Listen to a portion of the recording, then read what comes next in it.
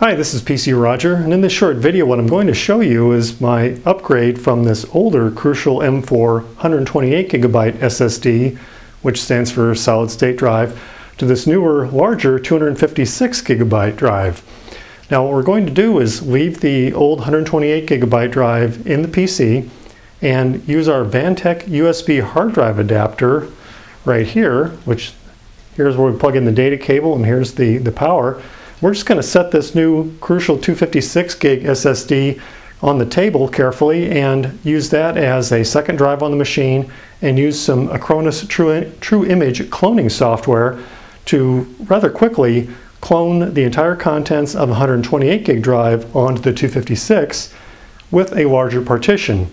Now you actually can repartition if you wanted to, divide that 256 gig drive into more than one partition, but that's not what we want. We're kind of running out of room on the 128 gig drive, not because we store any data on the workstation, because we store our data on servers, but we do have a lot of virtual machines that run and not a lot of data that changes, but those are rather large files, so we want some more room. And the Crucial 256 drive was on sale at Amazon. Picked it up at a good price the other day, and I'll have a link to that on my webpage. But here's what we're going to be using, and I'll come back to you in just a minute when it's hooked up. Now here you can see that the SSD comes in just kind of a nondescript box, a little bit of padding, and that's it. And it is kind of self-contained here, both top and bottom. It's all sealed up. Now we've plugged the power with the adapter for the serial ATA connection into the power source, and there's a little switch on the cord. We've got that turned on, and we have our serial ATA or SATA data cable hooked up here. And then what we did is, since this is an Asus motherboard, we tapped the F8 key, function 8 key, while it was being powered on to get a boot selection. And you can see here we've got a floppy drive, and you can tell here that we have an M4 CT128 SSD, and that's telling us that's our 128 gigabyte Crucial M4 drive. And then our CD-ROM. What we're going to do is we're going to boot from the CD-ROM here so that we can have the Acronis True Image software take control and do the cloning for us. Now here you can see the Acronis True Image screen. We have the options to back up, manage and restore, or clone the disk at the bottom. And I'm going to see if I can zoom in a little bit on that. It's not ideal trying to do videos of screens this way, but hopefully you can kind of see that. Now on the next screen you have the option to do this automatically, and it says recommended or manual. Quite honestly, I've just never had the guts to do the automatic. I like to see what's going on and know what's going to happen for sure before it does happen.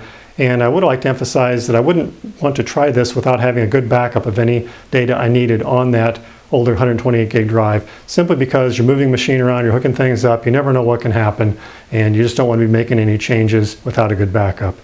Now after selecting the source disk and the destination disk, which you can do by size, come to the screen where under the manual method it's giving me, and I hope you can see that you can actually handle the partitions in an as-is basis, which means that the new drive would have the same size partition as the old drive, and then empty space you create additional partitions on, or proportional, which is what we want, where 100% of the drive before was the C drive partition, 100% of the new drive will be C, or manual.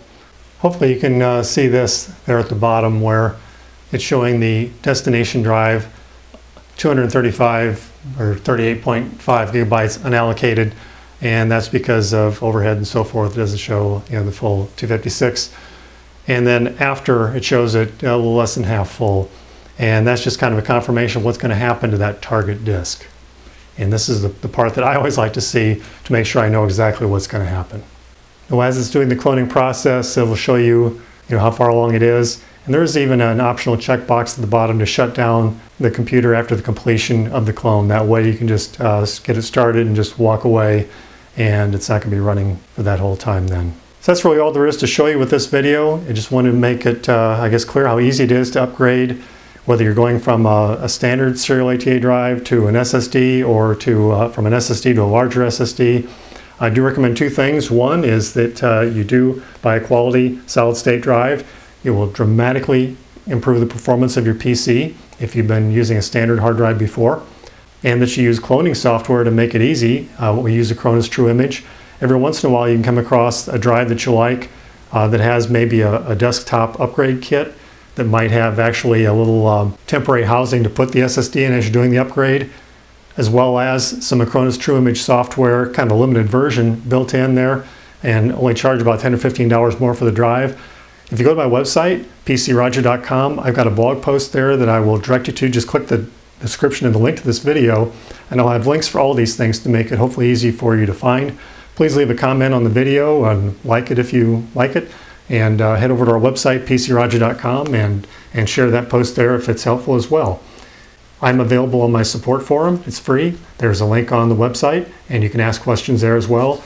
Asking questions on the support forum actually works a lot better than on YouTube, because I can give you links in the answers where I cannot do that on YouTube. So thanks for watching, and we'll see you at the website.